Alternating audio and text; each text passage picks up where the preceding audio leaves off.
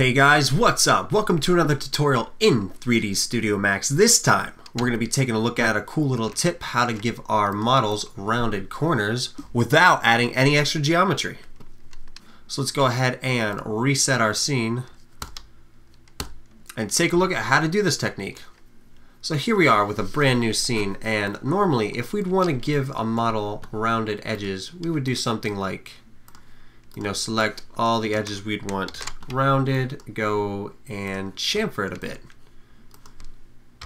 Just something subtle to give it a more realistic look, because not many things in real life have completely sharp edges. So giving it just a little extra rounded corner really goes a long way for presenting your models. And that's great. It's pretty simple, pretty straightforward, not much to it. But if we take a look at our poly count, you can see I just turned this 6-sided cube into a box with 114 polygon faces, which you might be okay with in some cases. But in other cases, you might just say, that's it, I quit. I'm done with this box, and I'm done with 3D in general, and I'm just gonna quit and sell hot dogs the rest of my life.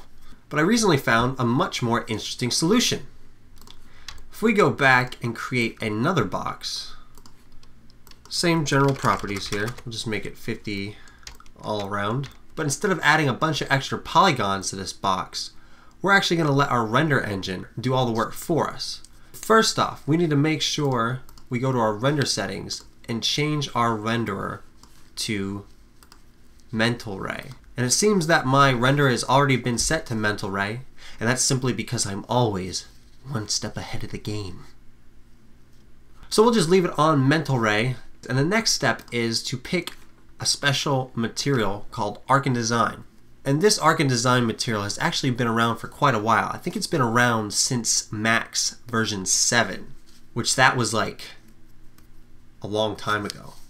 But this is actually great because if we apply it to our box and double click on it so we get our properties, and the great thing about this material is it not only looks good, but it can do a lot of other cool things. And if we scroll down to the bottom here, we can see a special effects tab. And if we expand that and check round corners and increase it to about 0.75, when we render, we get rounded corners, much like the rounded corners we created a little bit ago. But what makes this so great is if we go and select all the faces, we still only have 6 polygons, making this 1, 2, 3, 4 less than 114. But wait, there's more. So let's go ahead and create ourselves a plane so that our box has something to sit on. We'll bring back up our materials and apply, and we'll move our box down so it intersects with the plane.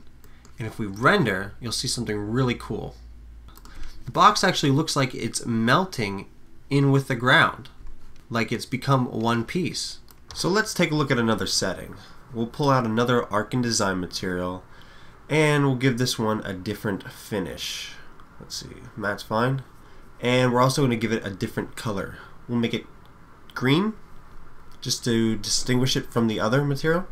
And of course we'll go down to our special effects and check rounded corners, bump this one to 0.75, and we'll take a look at another checkbox.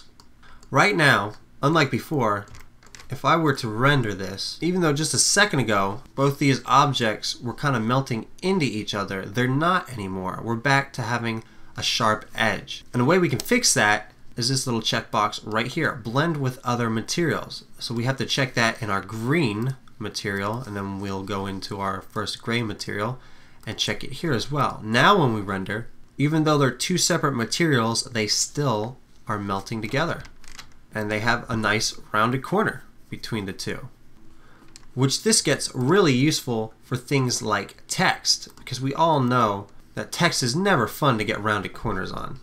And we'll go ahead in our modify tab and just add extrude.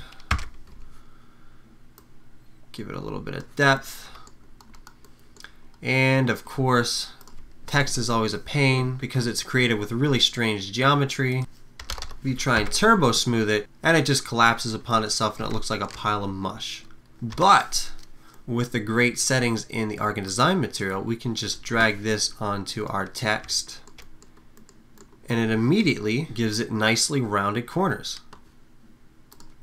And one more thing for a quick bonus that you can get with the Arc and Design material is, if we bring back up a material editor, the other option you have within the Special Effects tab is this ambient occlusion checkbox. And it does exactly what you think ambient occlusion should do. So we'll just turn this on for both. 10, sure. The only other thing you have to change to get this to work is it needs some sort of global illumination to activate the ambient occlusion. So we have to add something like a skylight into our scene. And if we render, we get softer shadows around these areas. Throw a couple of extra lights in there and it's a party. And that's it. Keep in mind that the rounded corners act much like a bump map in the fact that they don't actually give your geometry rounded corners. It just gives you the illusion of rounded corners, much like a bump map gives you the illusion of having bumps. And as always, thanks for watching. I hope this tutorial helps you guys out and gives your renders the necessary edge they need. It's a pun. Get it? Edge? And of course, if you want to check out more of these awesome 3D tutorials, go ahead over to youtube.com/doodlypro to check out all the other cool tutorials that we got going on over there. But until next time,